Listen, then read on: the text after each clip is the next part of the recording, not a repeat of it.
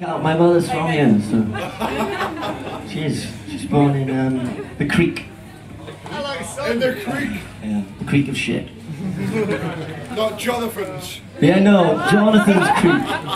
Now we're talking. Me and you are going out for a drink. Alan Davis representing. I would take him to Jonathan's creek. No, he's my husband. He's your husband. He's my husband. Alright, nothing wrong with a husband. We're all liberals. God damn it! Anyway, should crack on with this shit, shouldn't I? So if you're feeling kicked in, and as far down as you've ever been, there's only one answer. I'm sure there's many answers. There's one. There's one. Try ketamine. Its main use, of course, is anaesthetic for horses, but it can be a gift if your will needs a lift. But you gotta work that bit out, cause when you're trying to cheer yourself up, you could knock yourself out.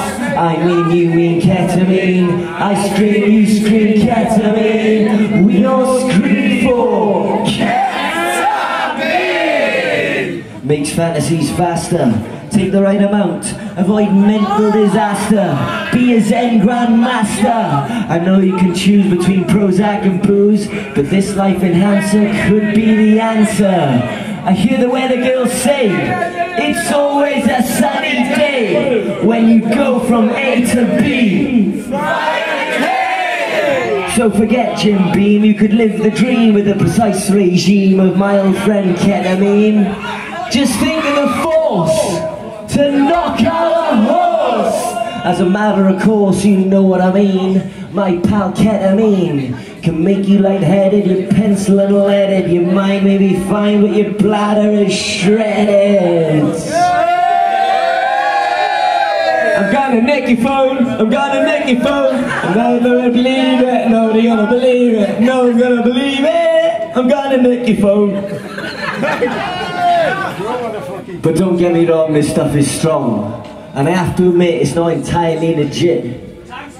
The best of a session may lift your depression or leave you mentally unstable on a mortuary table, your eyes wide shut and your big toe labelled. I mean, you mean ketamine. I scream, you scream ketamine. We all